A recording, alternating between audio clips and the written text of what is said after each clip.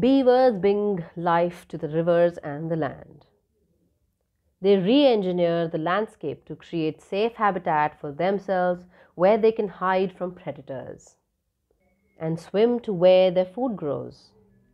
Beavers feed on barks and leaves in the late autumn or winter and switch to softer wetland plants in the spring and summer. Life is easy for beavers that live on big rivers.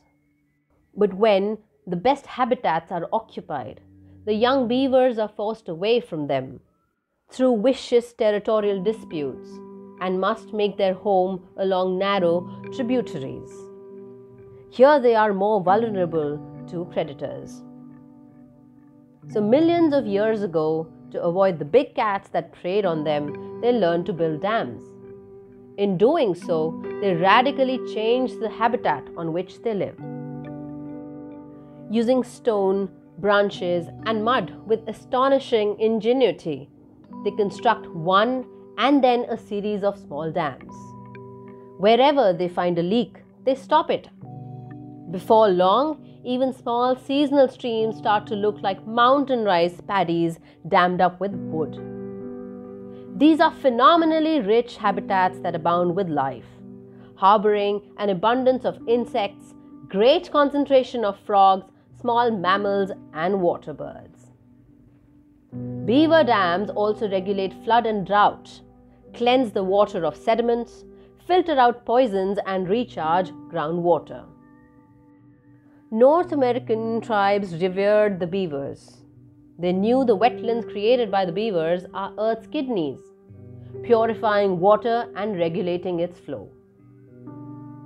Beavers are highly social creatures who live in lodges. And just like humans, they cuddle and deeply care for their offspring. They bring them green food, warn the litter, and carry them away from danger. And for these reasons are called little people. In the late 1600s, the beavers meant money-minting machines for the Europeans. Once numbered in the tens of millions, beavers had been almost eliminated because of the value of their scent glands, which contain a compound that is a powerful painkiller.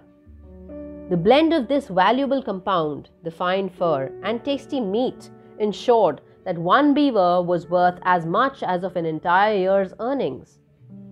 Demand was insatiable. In particular, people wanted their fur hats, for they were waterproof and durable. Tappers fanned out across the New World for valuable pelts. As the beavers disappeared, the water went with them.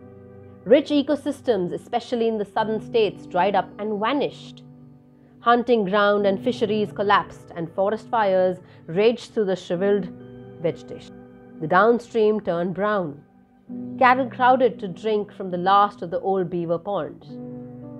Eradicating beavers was a terrible mistake, causing harm that flowed through our living systems. By bringing back the little people to the exhausted lands, we can hope to restore our rivers and wetlands, replenish our groundwater, stop floods and droughts, and witness once again the wildlife.